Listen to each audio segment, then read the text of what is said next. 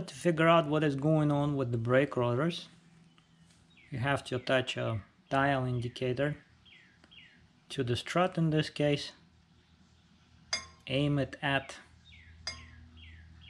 the brake rotor surface, indicate a 0 and give it a spin.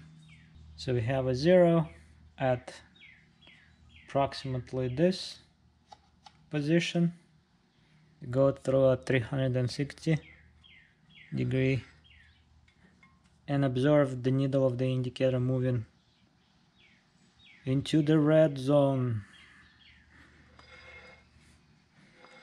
So in this case, this rotor has a run out of about 0.003 of an inch, which I think is unacceptable, and I'm guessing that is the reason for the complaint.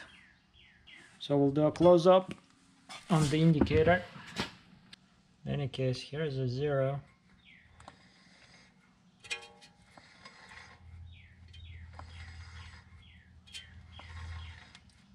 That's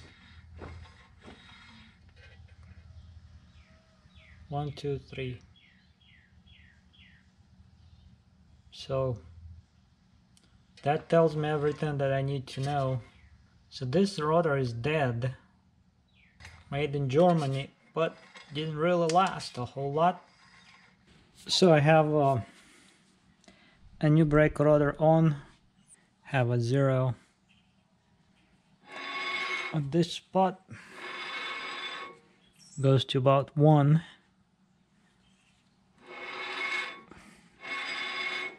and then comes to a 0 again. So this rotor runs out about 1000. That's a 0. That's about 1. And then back to 0. So now I'm really curious to check the hub itself, see what that shows.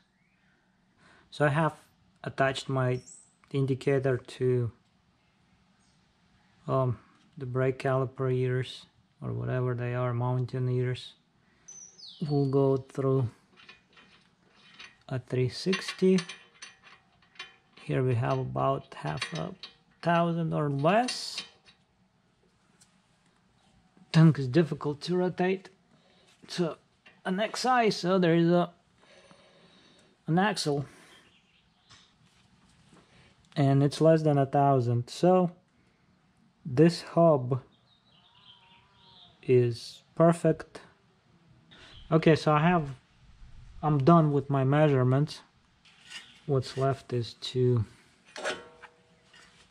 I don't know, clean the rest of this maybe.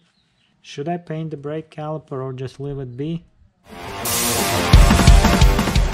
Everything is so dusty.